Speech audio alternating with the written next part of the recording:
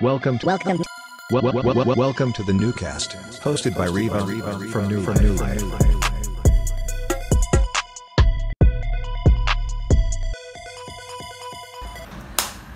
Hey guys, let me start over. Ooh, that was ugly. Okay. Hey guys, welcome to the Newcast. This is episode 5, I think. The Newcast is an extension of newlife.ai, which is a social platform that transfers cultural data into digital assets. Today we're going to talk with Preston who is a huge proponent of the platform and a very regular member of the team, as well as like a guest on this show. And today and Preston is also a cultural commentator. He's worked with V-Files. I don't know, you've done a lot of stuff. You're like an art director, a stylist, a model, but not a noddle. He's been at the precipice of many emerging movements in digital culture. So today we're going to talk about his I'd say legacy as like an influencer of one of the greatest trends of the tens, which was normcore. And we're going to talk about normcore because there was a New York Times article published recently discussing how sweatpants accelerated the decline of the fashion industry, or basically signaled the end of the fashion industry. But I've always been of the thought that sweatpants signaled a decline in not only industry but civilization. Karl Lagerfeld also said the same thing in the 80s, so I think it's completely true. And so we're going to talk about that and how maybe normcore was like a precipice to this particular thing, or like a precursor to this faction. And let's get started. Hey Preston. Hi Reva. How's it going? It's going all right. We were talking about the fact that we've had some weird energy today, but we're getting through. We're getting through it, yeah. We're totally getting through it. So tell us more about your history with normcore. I think it was in 2013 when Fiona Bryson wrote an article for, I believe, New York Magazine about normcore. And I remember hearing about The Office. They needed examples of people who were normcore, and I had no idea what normcore was. And the article came out, and I was listed up there with like Dev Hines as, who's normcore? And I was still kind of confused with what normcore was. And then they kind of used K-Hole's concept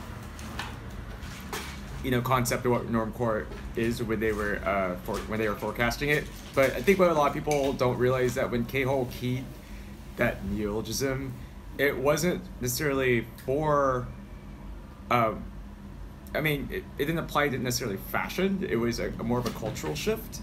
And I think that's kind of like where we're going to be starting this conversation about, where it's not just a style, it was more about cultural in general.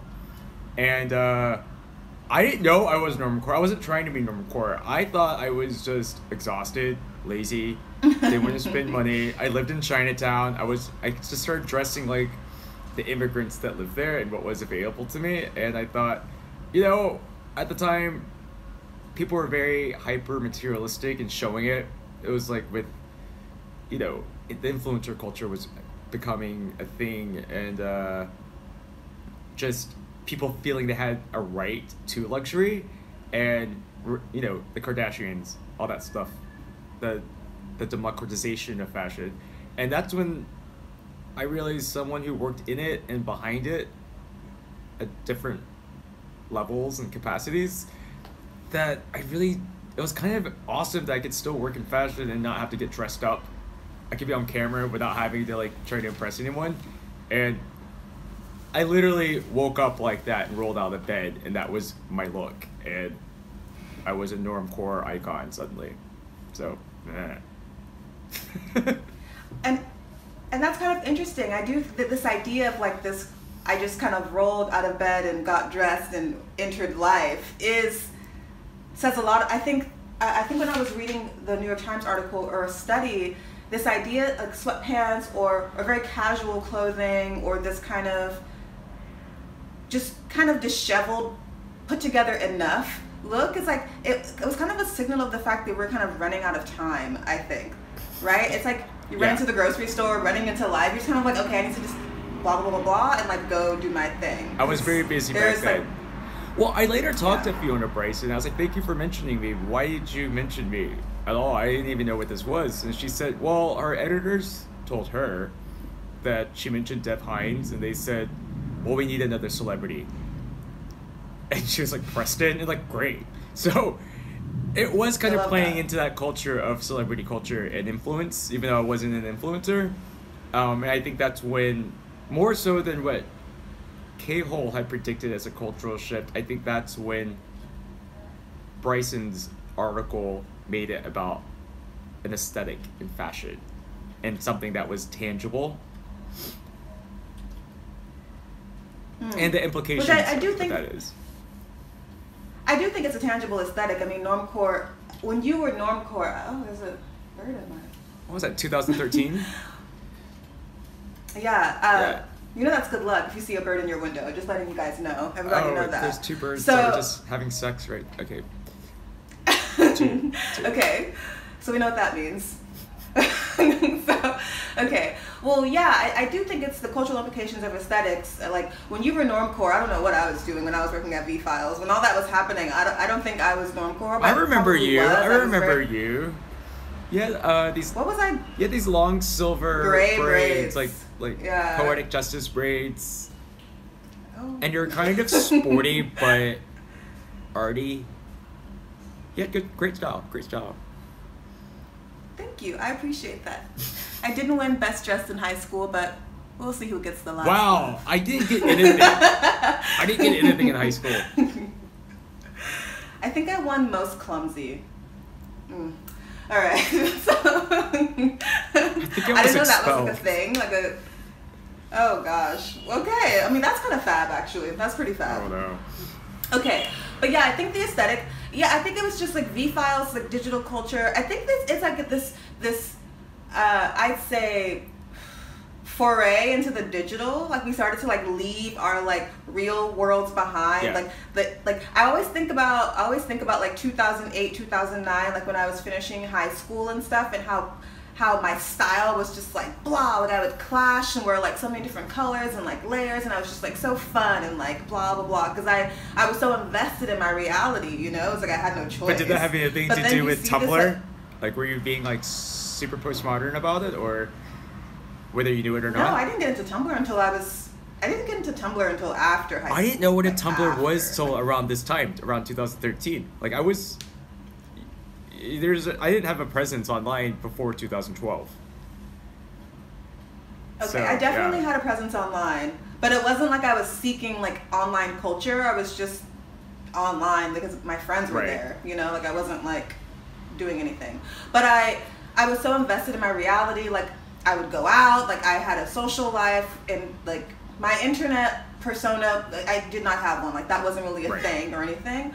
And then the more you make this departure from reality into your virtual self, it seems like you kind of shed and put all that energy into this like alternative realm. Yeah. Like, it's more personality than like style. Like, I noticed like V-Files, like if you go to the V-Files office, the people who worked at V-Files, they were very, very interesting people, but it was a toned down nature about them. But all this personality was like focused on this like virtual stream. Right. Yeah. They're definitely like do it for the gram types. And that's the thing. Yeah, it was like if I got dressed, it was for the gram. Like, it was like, and then you go home and put pajamas on it. And I guess I didn't do that unless I was forced to wear like a sponsored brand. You know what I mean? I was like, what? Okay. I have to wear Off-White today for the gram. Okay. It was my job, you know? So it was one of those things where I think I was kind of established in my own ways. I was already in my 30s when this was going on. So I was learning about the digital world and micro trends. And that, you know, I think a lot of times, especially with fashion, things were being accelerated, but they were trying to appropriate things that they felt were not mainstream or underground or subversive or, you know, out there, But when they started appropriating micro trends, it's almost as if, as accelerated as that industry was in its appropriation, so were the trends, because the trends were micro. They never really developed on the street. They actually became more of a thing online, in some ways. Which is I agree with you 100%. When I was reading this article, I was thinking about how I was looking at the dates for when the articles about normcore were released. And it was like, normcore never really ended. Like there was a high snobiety or a hype beast article from 2019, literally last year. Like, so what is normcore? And I was like, didn't we do this already? Like, did we not do this already? Even like, this year, like I've been reading a lot about normcore, what you kind of mentioned earlier about during this lockdown, like the lockdown chic, whatever you want to call it, you know. It is lockdown chic, and remember I sent you that quote about how it, like, when was the lockdown? My lockdown started on my birthday, March 13th. I was transported on an evacuation bus back to Prague from Berlin. So I had to I had a disinfectant in one hand and birthday cake in the other, and I was like, okay, this is my birthday, make it work. And so, but after that, 2 days later, March 15th, there was this store, this brand, I forget the name of the brand in the article, he was like, usually on an average day we sell about 46 pairs of sweats. On this day, March 15th, they sold 1,000 pairs of sweatpants. And it's like, I mean, people are like, okay, if I'm gonna stay home, I guess I should be comfortable, I guess I should kind of like get into this lounge mood, blah, blah, blah, blah. But me, I was literally in lockdown, like, shopping. I was like, no, because once it's over, I'm going full Baroque. Yeah. Like, it's over. I'm not, there are, like, so it is like, I understood it for COVID, but it's like, if this is what the fashion industry becomes, it does showcase this, like, this actual lack of fashion, that we're just kind of being okay with it being in this, like, one-size-fits-all kind of box of, like, tights, sweatpants, this utilitarian, either extremely shape-focused gear or these like slouchy silhouettes, and it's like, where is the room? And this is what we call fashion. So where is the room for like actual like artistry or craftsmanship? And what does that mean about the rest of the world? Well, I think when we talk about normcore, it was whatever was available to people, but it had a utilitarian, ubiquitous aspect. It was people who weren't into fashion. Aesthetically, it's like sweatpants, mom jeans, you know what I mean? And for something to be so ubiquitous and so common to become a distinct trend, aesthetic, hashtag, to be appropriated, I think it's kind of interesting. And I think maybe more of us, because of this lockdown, are living like regular people. You know what I mean? I don't know. It's all like, what do regular people do? Manga mom and her mom jeans. You know what I mean? It's like, sometimes I can't tell the difference between like a MAGA mom and like someone who works in art.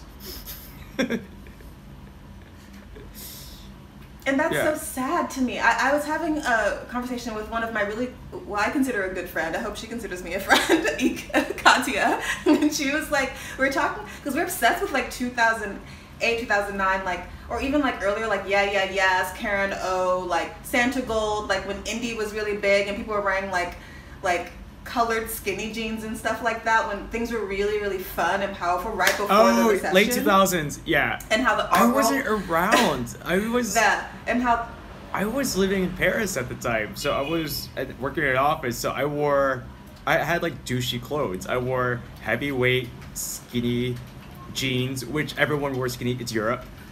And I wore like an expensive chambray shirt. It was just like... Well, in America, we were popping champagne, eating oysters, and like wearing Rodarte. Oh, like, road it was art. so fun. I remember road art. Because they were very road arty, too.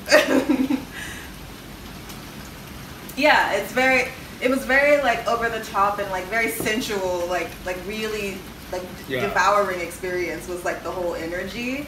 And then recession, and then boom, it recalibrate, and then somehow 4 years later you find yourself in this mode of people. This new industry is fostering, this social industry is fostering, and then you see this just like this like collapse almost of like the Right. world of yesterday, or like I don't know. We kind of lost touch with fantasy. Well, I think It just for kind me of, like, personally, hit us in my normcore icon status was kind of a fantasy. It's like they made it into that, and I was just doing me, you know. And then it was weird because years later, I would be in China or Thailand or something, and someone who's like thinks they're up to date on fashion would be like, "Hey, bro, I work in fashion, and has anyone ever told you that you're very normcore?"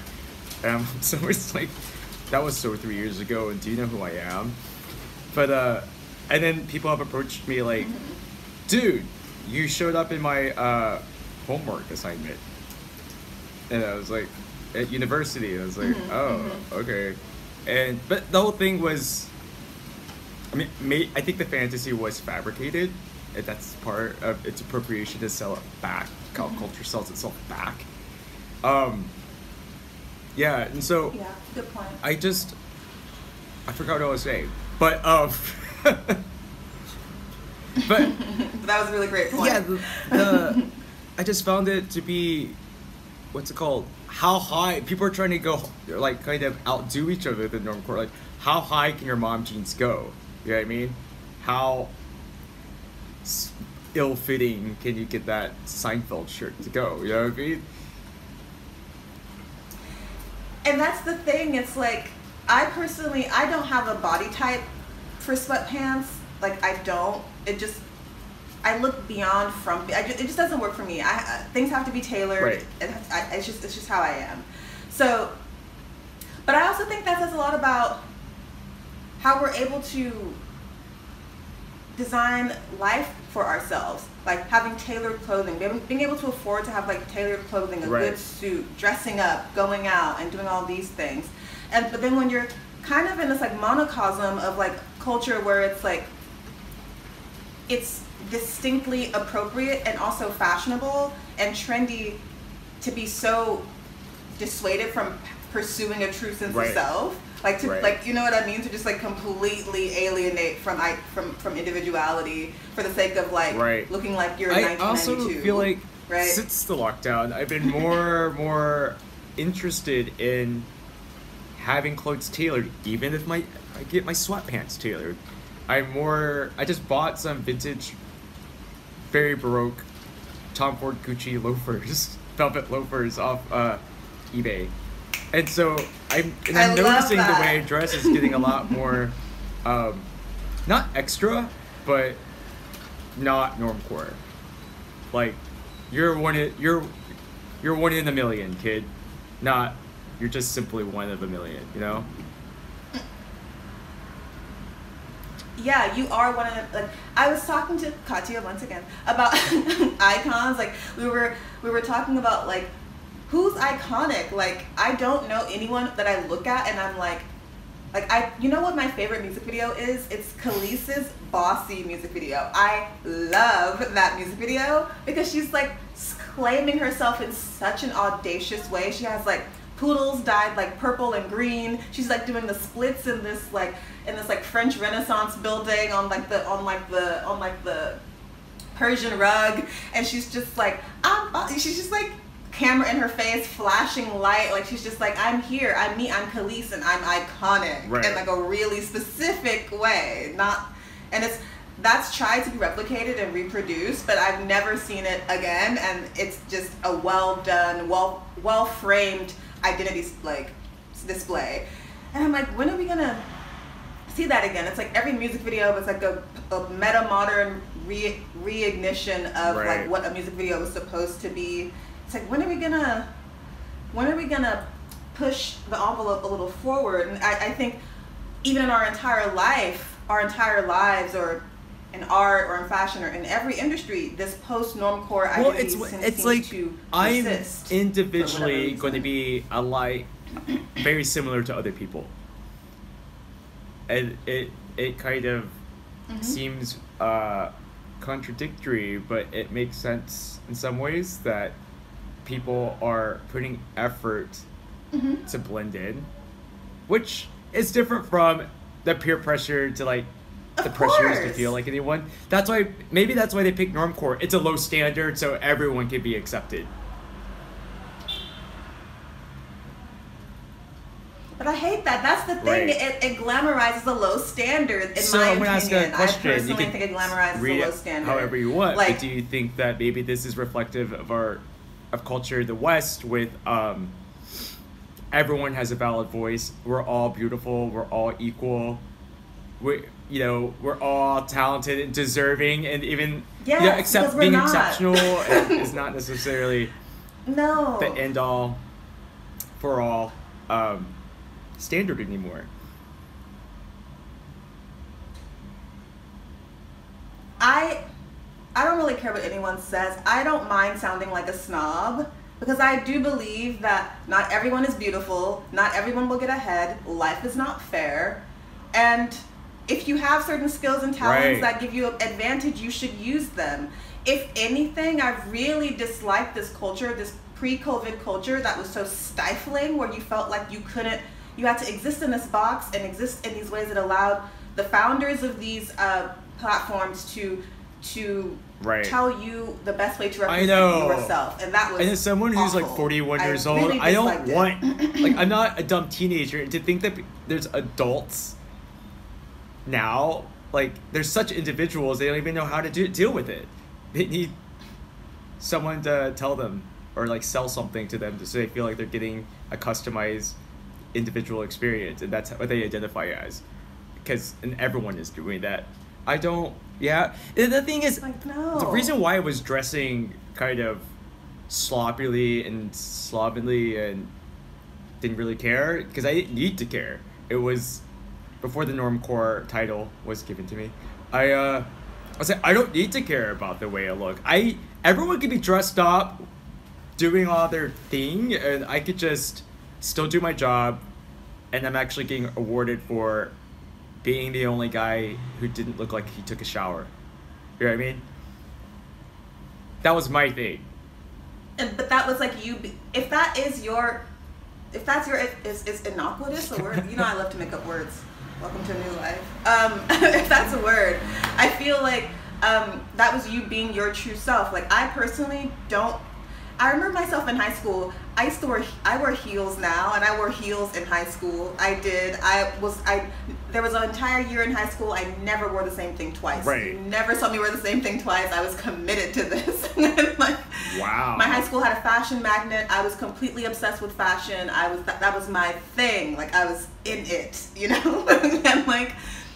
and I had this, not even a desire, but I didn't feel like my self-expression wasn't necessarily something that felt rebellious. I was just doing me, because there were no points of reference or no pressures, really. I was just like, oh, this is what I want to try today. We'll see how it goes, and I feel good in it, moving on.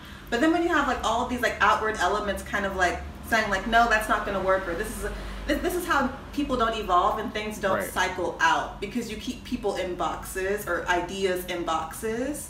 Like, what would have happened if normcore actually grew into something else? If we just maybe that's the process we're going in now, where people are selling you very ubiquitous products and giving you the experience and selling you at the price where it feels like luxury. Do you know what I mean? Yeah, or what the quick. Yeah, I mean, so maybe that's what it is. It's actually been abstracted from the actual aesthetic and product and object, and more about the experience of feeling individually luxurious over something very, very common and ubiquitous, and everyone's doing it. It's so boring. Well, it's like I said with Airbnb, they're selling, people can offer experiences to people. It's like, go to a new country or city and ride a bike with some strange creep, who's not going to be a creep because it's tracked by Airbnb, to drink local wine, try local fare, and explore the city on a bike. It's like, wouldn't you do that? What else would you do otherwise if you visit us? Like, I don't. It's like, are people just? It's like, does just anyone? It makes me wonder if people truly at this point are able to inculcate their own desires. Like, do you know what you want? Do you really know what you want? Are you okay with just like this person or this app or this thing like telling you what you should have? I'm just really confused at this point. I don't know. There's some philosophical implications when you say that. Like, do humans, do we really We might know not, what we but there's want? definitely like No? an overlord kind of like pressing that issue upon us even further. Definitely. Right. But also, I think with propaganda or with capitalism or even branding, there is an abstraction from what you actually need versus what. This is true. And abstraction, but there's also at the same time very little room for abstraction and in this particular post normcore society. There is no room for things that seem incapable of being quantified. And that's an issue. That's a huge issue. Right. This is why couture no longer exists. Because you can't, it's like, well, like, you know. But I really like this, when I go to like developing countries, I'll see the local rich kids, like the cool rich kids of these developing places where they would dress normcore but have a really expensive pair of sunglasses. Amazing! Or like girls will put a little bit of mascara on. Well, I love it. If that's, I love it. Yeah. I don't know much about that. I don't mean to sound cynical. I'm just passionate about fashion. I actually do have a passion for fashion. But also, those same kids, they might have a look that looks like they got at like the Salvation Army, but they'll be sure to flash that they have a Chanel wallet, and they didn't pay Salvation Army prices for it. And you can't tell by looking at it, but you they also know. can tell so by they feel looking like at they're in on I think there's a certain type something. of, once again, this tailoring aspect that makes a person, you can kind of tell when something is like out of necessity and when something is tailored to a need or a preference. You can tell. Right. It's very, very there. It's very there. Right.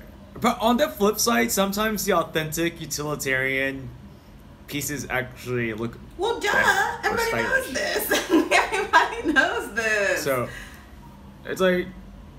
So maybe normcore. There's nothing wrong with normcore. Like, it's I don't know. Just a signal. The post-normcore. I actually kind of was into normcore when it was a thing. Like, I was there in New York. I thought it was cool. I was like, oh, this is really dope. I guess the point of this particular conversation we're having is like. I thought it was funny. I was like, sure, if it gives me like, you know, some cultural capital. Well, when I was in grad school, I wrote this paper about casual, about where casual wear comes from, and it was actually introduced by college students because they don't have, like, you know, it's introduced by people who are studying like philosophy or some kind of intermediary theory program, as just like a different way of like life. It was meant to be secular to colleges or non-secular to colleges or whatever that means. Sequitur, that's what I meant to say. Sequitur to colleges. And then it kind of trickled out into mainstream, which is why I think it looks like it's from 1992, where it has this like collegiate feel to it, normcore, because that is its origin. Right. And it's kind of like, so when are we gonna, it's like, when are we going to become adults? Or like, I don't know, or go back to being children? It feels like we're just kind of stuck in this zone of like institutionalization and we haven't picked a side. But when you think about it, why does your college kid dress like that? They're broke and they don't really have a sense of style yet. They're still becoming adults.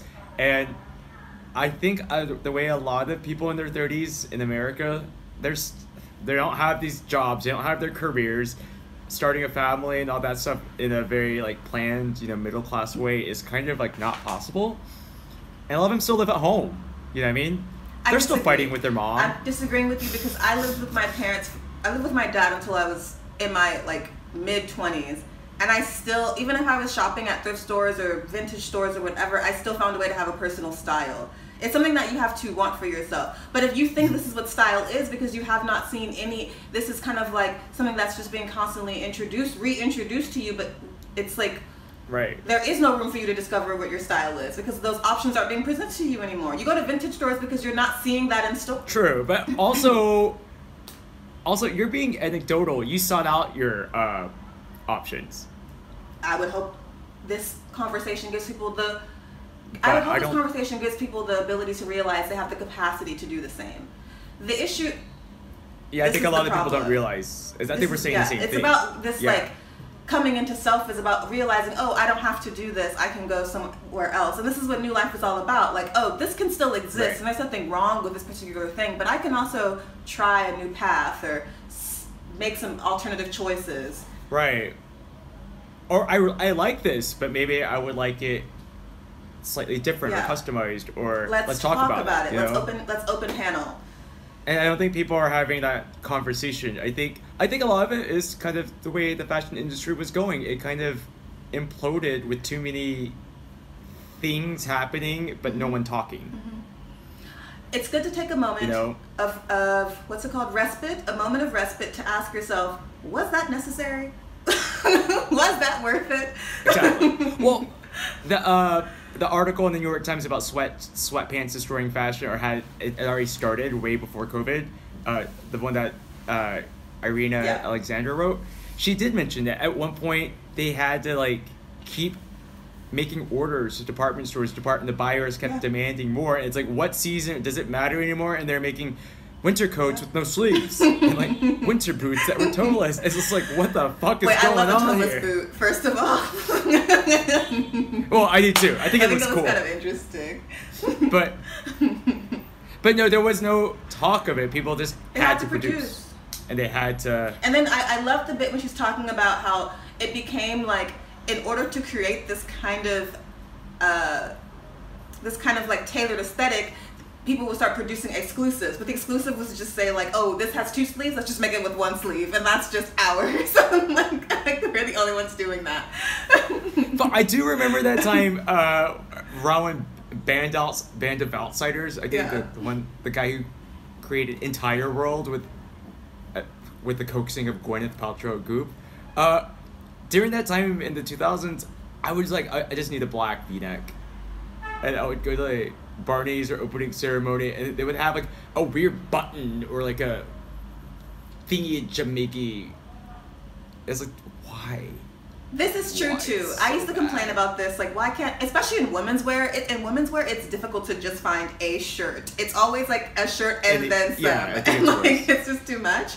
But then you have brands like Jill Sander. You have like La Mer does really great basics, I think. And then American Apparel I loved American Apparel, like, drama aside. So we have Gap still. I mean, there were these options, but then you want them in this, like, I wouldn't say luxury context, but this tailored context that we're discussing now. And then, but then that seemed like in order to have the luxury context, it had to be over tailored. It was like, oh, it's not about me, it's about the brand and like them having a signature. Where do I fit into this? So it was like, now we're trying to find this like balance, I think. Well, I think a lot of people in general, consumers, I think they want to stay up to date. They find things interesting. They know what works for them, but they don't actually understand fashion. Yeah. Like, if you're going to spend a lot of money on like a high-end tailored piece or off-the-rack piece, they're kind of sold to you to be tailored. The legs are always long and the darts aren't over. They keep it open for you to tailor it for yourself. I think a lot of people don't realize that. Understand that, and that's why they tend to go, it's cheaper and it's faster. You get the look for less. It doesn't fit perfectly, but it fits good enough, and that's why people do like the Zaras. But and it's also I mean, when I bought my first pair of Acne jeans, I was like, my legs are long, but these legs, whose legs are these? Like, I didn't understand it at all.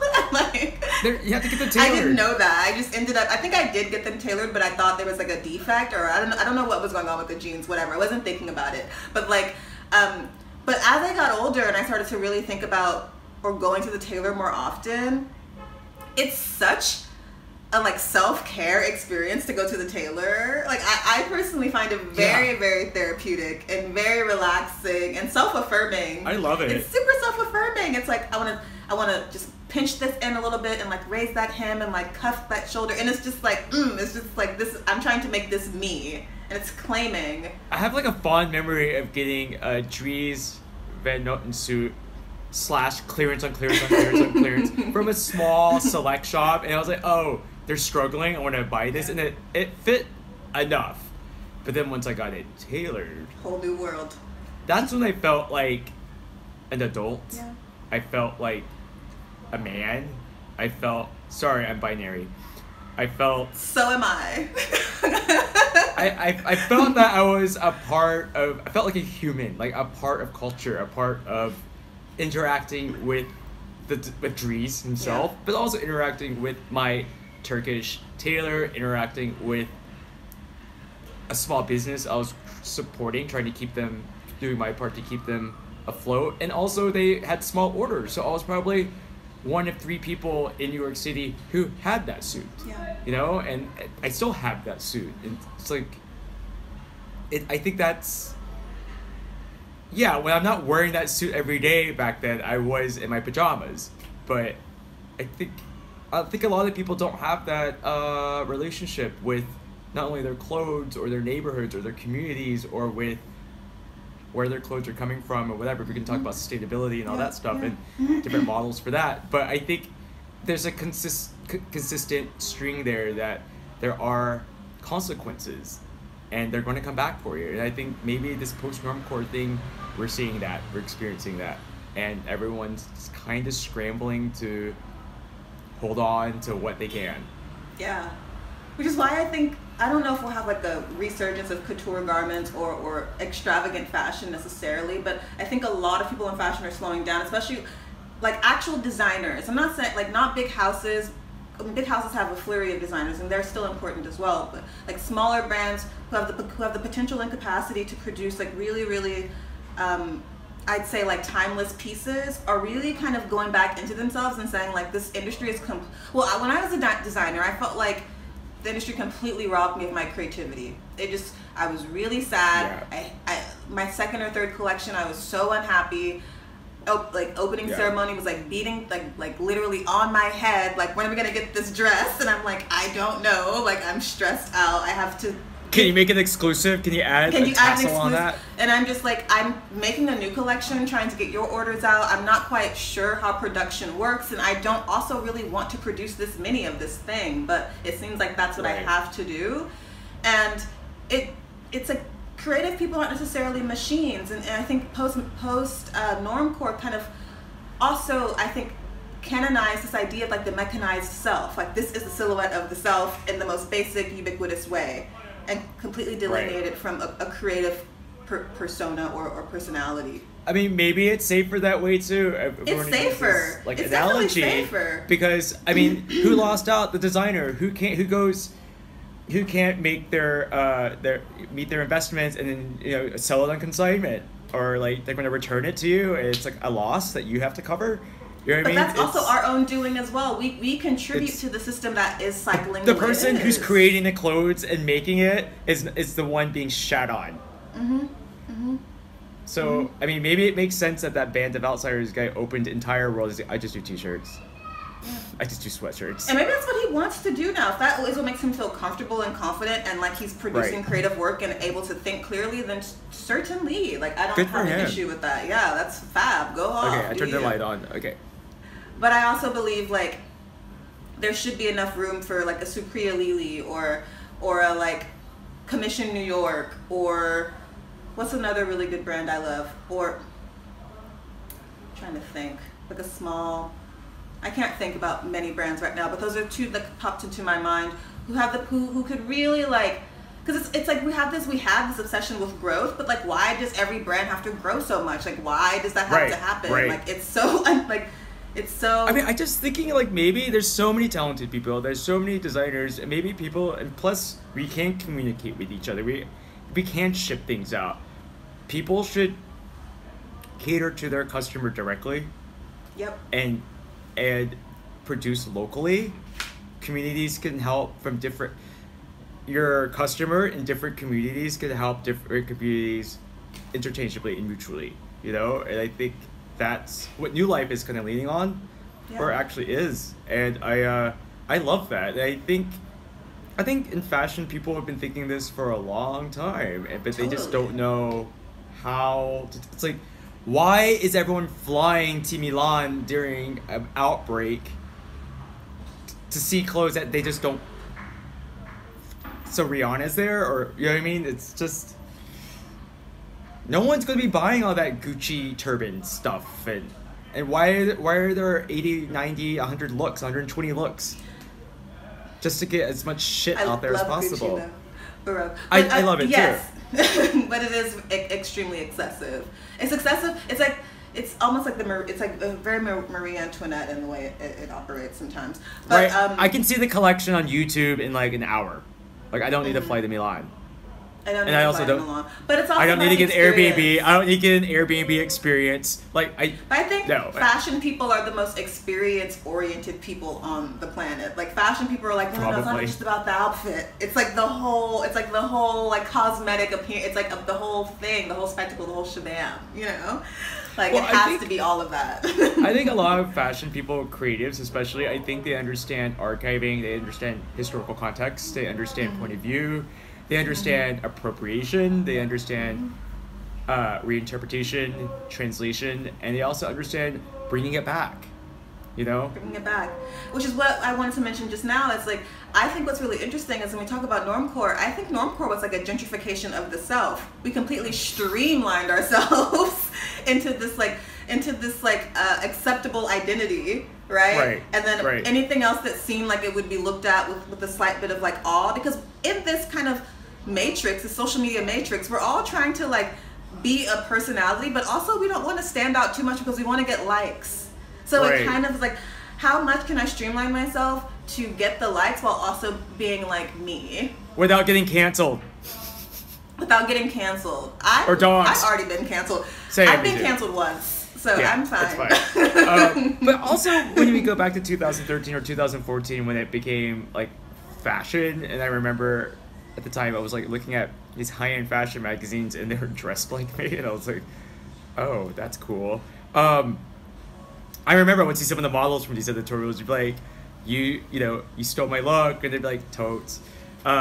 Vogue had written something that said something to the effect of like, normcore, what is this? Well, it's a look, whatever. They kind of copy and pasted what K-Hole said, and or what was K-Hole was quoted saying in the New Yorker, or the New York Magazine article. And they basically said, if you're young and good looking and thin, good for you. But for the rest of us, we are that mom at Walmart. I mean, what do you want me to say? Like, they're like, this is not reinventing the wheel. I mean, this is... Yeah. Yeah. I think it does go back to what you said about this like flattening culture where like everyone is just... I was watching just Jordan B. Peterson thing, and he said something like, no one has to accept you the way you are. Like, nobody has to, and you shouldn't either. Like, you have all the tools to like elevate and like be better or something. For the record, Reva admitted to watching Jordan Peterson. I didn't. Kidding. Who cares? Sometimes he has like cool things to say. I'm not about like whatever. Ugh. Anyway. I watch him a lot, guys. I just feel like this culture that is completely afraid of being criticized, which I think we're growing out of it, afraid of being criticized, afraid of like having a point of view, afraid of being like out there. It's coming to a close, however slowly, and we're starting to like, okay, if I cared less about what people thought of me, what would I actually do? What meaning would I bring to the world? What purpose would I have? If I wasn't under intense pressure to constantly normalize myself under these platforms and be like a feudal pawn of these industries, what would I do with the rest of my life? Well, I think it goes back to, how anyone has probably felt their life like pressure to fit in, but now it's kind of at a very low level. And I think... I know, it's so mediocre. Oh my god. I think that's what makes it kind of interesting, that I think there might be a reaction to it in a new, different way. Which I am excited about how young designers do it. I live in Tbilisi, Georgia. I see them doing it here. You know what I mean? And I think that's, and I'm talking to some young designers in Milan or like people, Spain, like other places where the budget's not there, resources are limited, maybe the clothes are too outre, you know what I mean? So it'll be interesting to see how they evolve as these systems are kind of like not working. It's super fun right now. You know what I mean? So I think it's I really was talking interesting. about. I agree with you 100%. I was talking to a friend. I was like, I know it's August and everyone's probably on holiday, but like, I'm ready to see new work. I'm ready to see this like post-COVID like design process. What's happening? Like, I'm so like juiced for the next phase. Like, I'm like, ooh. Yeah. And I've never been so excited about fashion. I feel like I'm the most excited about fashion that I've been in like years. I know. I haven't even seen anything yet. So I'm kind of like, ooh, I know. It's like, I'm like watching the popcorn pop, but if the kernels haven't popped yet, you're just kind of like, you hear something like, it's spinning. You know, you're like, it's spinning. It's spinning. It's spinning. Yeah, it's churning. The butter is churning, but there's no butter yet. Yeah. Or what is it? The curd is churning. I don't know. I'm trying to make a. I'm bad at analogies. Tofu. So let's move on. Tofu. Okay, I think we've got. This has been a really fun episode. This is really good. Yeah. Thank you guys. Yeah, I had a good time. Thanks for watching this episode of the Newcast, and we're going to be doing, Preston and I are going to try to do episodes more often. I hope you guys like this show, and we'll keep talking about fashion and cute stuff. Welcome. Bye, guys. Welcome to the Newcast, hosted by Reva from New. Okay, I'm going to stop recording. That was